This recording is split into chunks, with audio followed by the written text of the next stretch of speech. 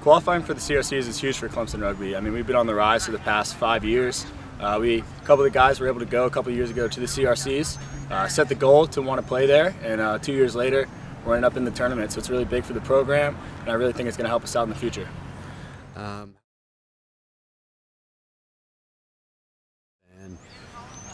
This past this month, we've been out here working hard. Coach Hickey's put us through 2 days, 3 days. The team's kind of come together, bonded, really pushed together through practices, and I think we're going to be ready for the tournament.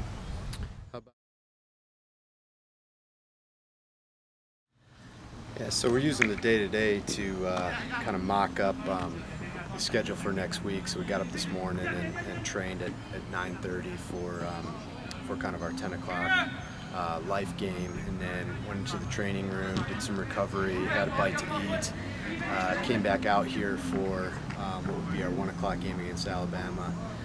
Sent the guys back to the ice bath, back to do some recovery, get a nap and rest and off their feet for a couple hours before coming back out here and finishing the day with what would be our final game against Indiana.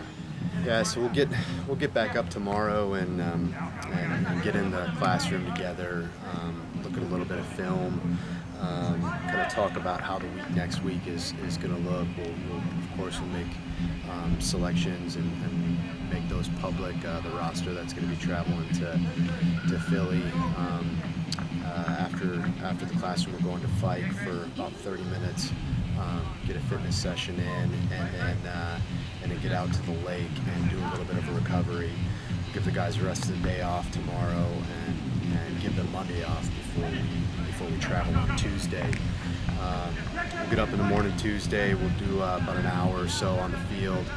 Give the guys a bit of time to go home, rest up, pack up, and we'll load the bus at 2 o'clock to get to the airport in Charlotte for a 6:30 departure, and we'll arrive into Philadelphia pretty close to midnight on Tuesday, get settled into the hotel, and let the guys get to bed.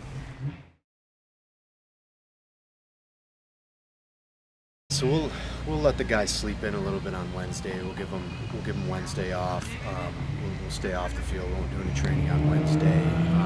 We'll do some meetings and some light stuff together. We'll have some engagements with United World Sports and NBC and the rest of the teams. But our focus will be just to kind of get acclimated to the environment a little bit before we get back out on the training field on Thursday. Early Thursday morning, we'll do a bit of a light scrimmage with Notre Dame, give them the rest of Thursday off, a little bit of a light practice on Friday before we get ready for the weekend. Hopefully get some time to get out a little bit, see the city, let the guys enjoy the experience, really, kind of take in the moment, enjoy the moment.